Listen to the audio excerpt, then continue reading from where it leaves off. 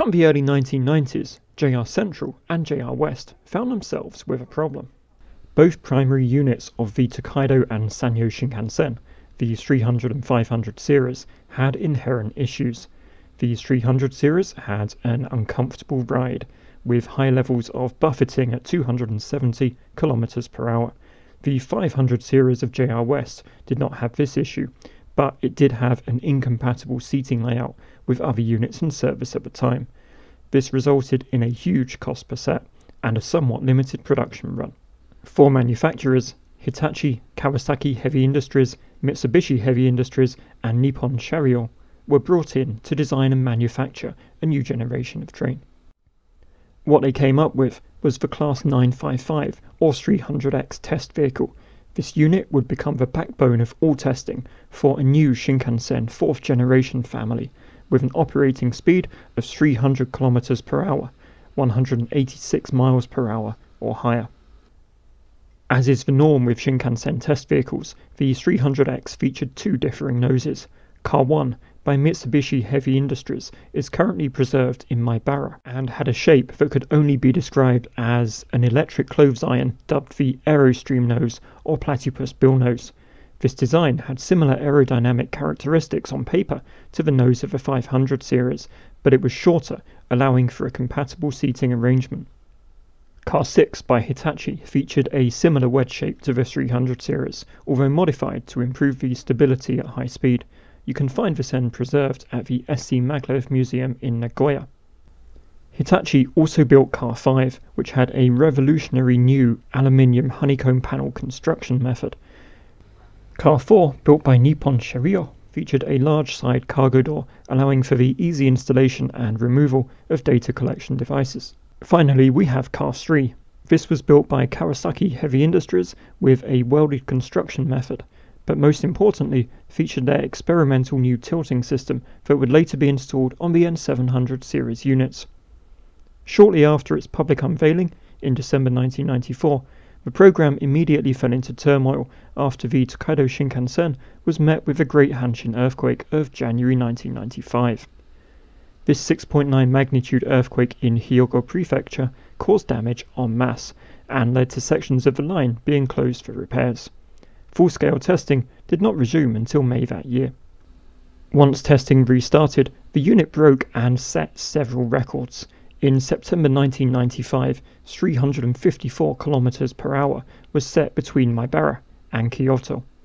Come July the following year, this record was smashed when a 426 km per hour speed was set, breaking the national speed record of 425 km per hour or 264 miles per hour, originally set by JR East with the Star 21 test vehicle. 1 year later, in July 1996, the 300X hit its ultimate speed when it reached an unheard of 443 km per hour, a mind-boggling 275 miles per hour. This record has yet to be beaten by any other test vehicle, not even the next generation Alpha X.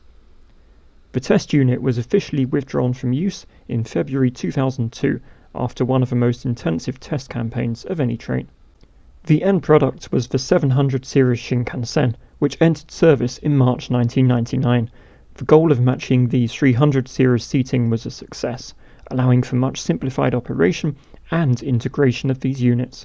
However, the desired 300 km per hour operating speed was not met, with the 700 series initially only able to run 285 km per hour.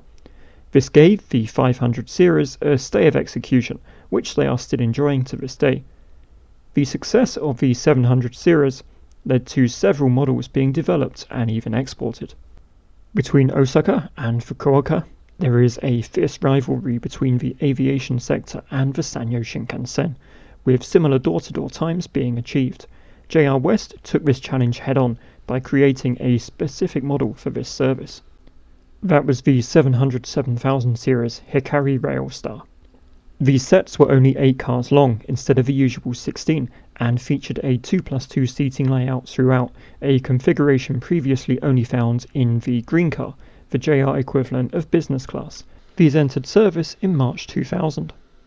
Taiwan took delivery of the 700T series high-speed train for its network. These have a modification of the platypus bill nose, reducing wind noise, and a sharp orange livery. Mechanically, these are identical to earlier 700 series sets found in Japan.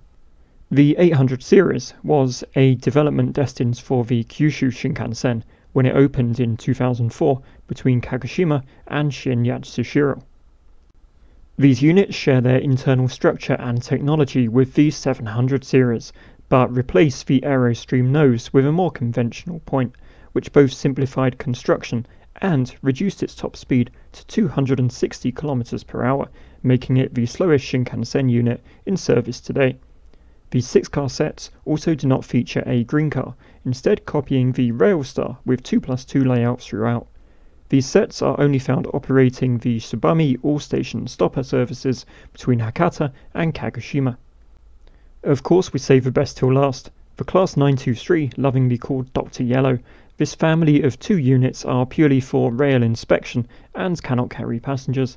They run up and down most days, recording track wear, overhead wire condition, and track movement. They are also the unofficial mascot of Japan Rail.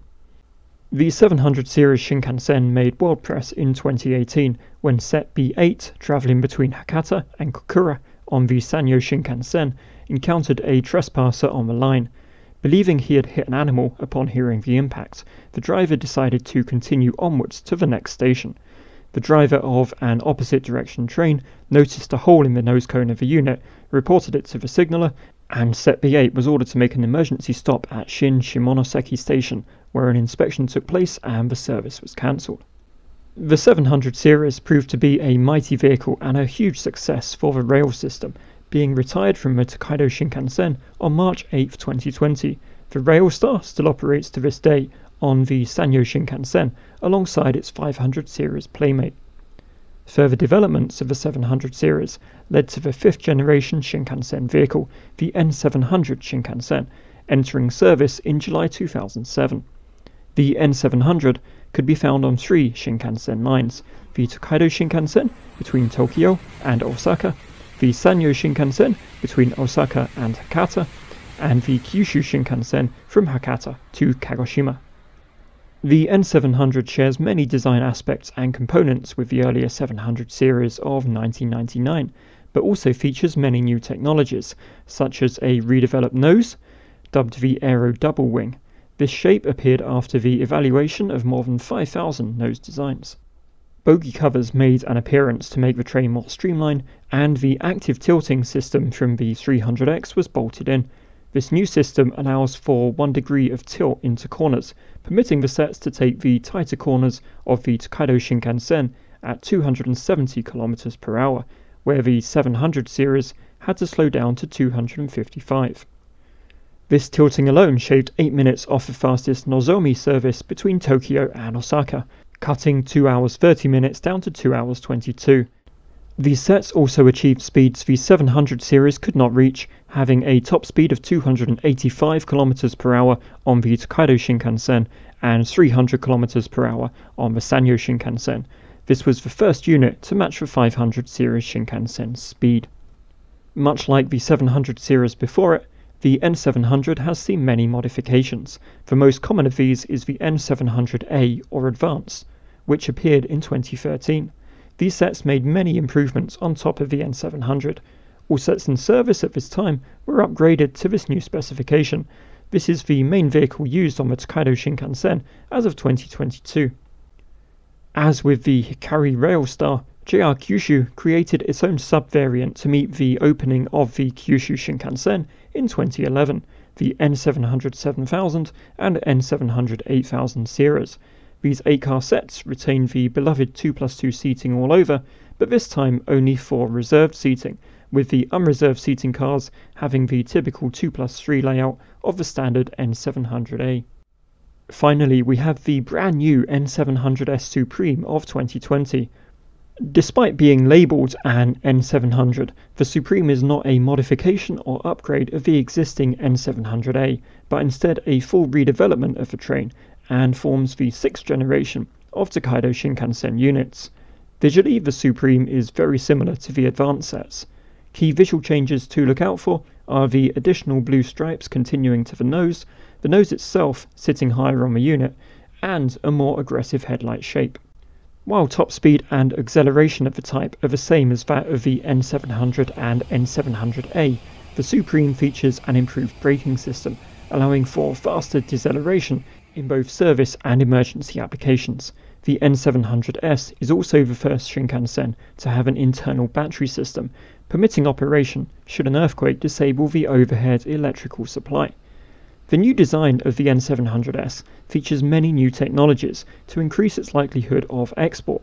Whereas you were not able to reform the earlier units without considerable time and resources, the N700S can be taken into a depot, resized to either 16/8 or 6 cars, and sent back out with no modification required. Internally, the N700S is completely different to what came before, with aircraft-inspired wall panels, electrical connections at all seats, LED lighting throughout, and a new, larger information display located at each end of the passenger compartment.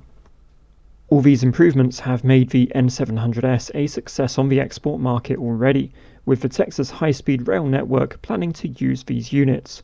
Other bidders included Siemens and their Velaro, Alstom and their TGV models, and of course China's State Railway Company with its Shinkansen clones. The N700S 8000 has the honour of being the first unit found on the new Nishi-Kyushu Shinkansen between Nagasaki and Takeo Onsen Station. This new line opened to passengers in September 2022 and is currently the only Shinkansen line to be completely disconnected from every other line. The history of this line is vast and very deserving of its own video. The N700S is expected to be in service well into 2050, with development continuing to further expand the capabilities of the units, perhaps finally leading to the retirement of the last remaining 700 Series Shinkansen units, and potentially even the immortal 500 series. Thank you for watching. I hope you found this informative and entertaining.